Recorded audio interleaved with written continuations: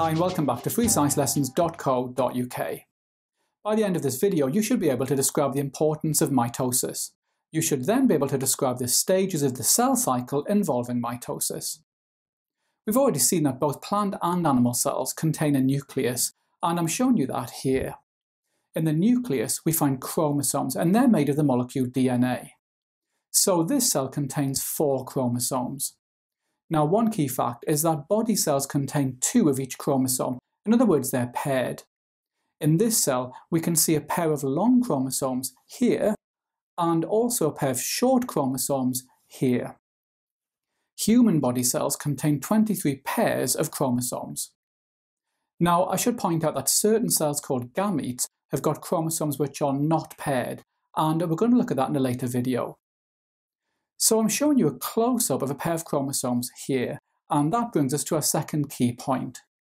Chromosomes carry a large number of genes, and these determine many of our features.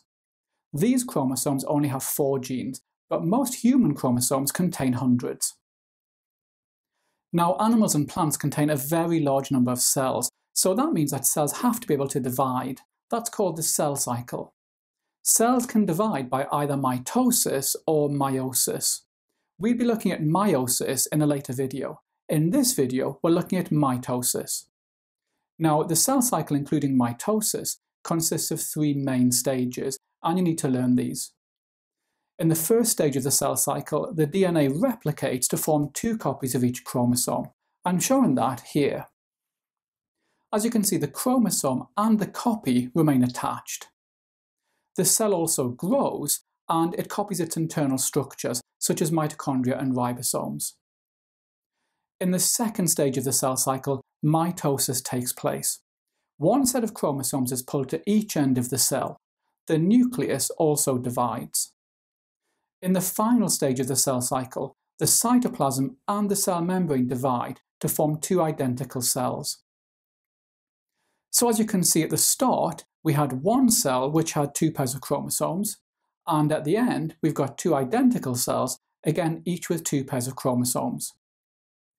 Now, in certain textbooks, you might see lots of different stages of mitosis. However, for the AQA exams, you're only required to know the stages I'm showing you in this video.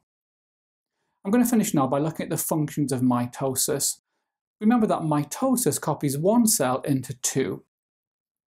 Firstly, mitosis is essential for growth and development of multicellular organisms. Multicellular organisms have got more than one cell, and plants and animals are good examples of multicellular organisms.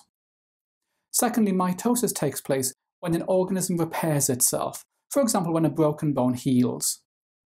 And lastly, mitosis happens during asexual reproduction, and we're going to be looking at that in a later video. Remember, you'll find plenty of questions on the cell cycle and mitosis in my revision workbook, and you can get that by clicking on the link above. Okay, so hopefully now you should be able to describe the importance of mitosis. You should then be able to describe the stages of the cell cycle involving mitosis.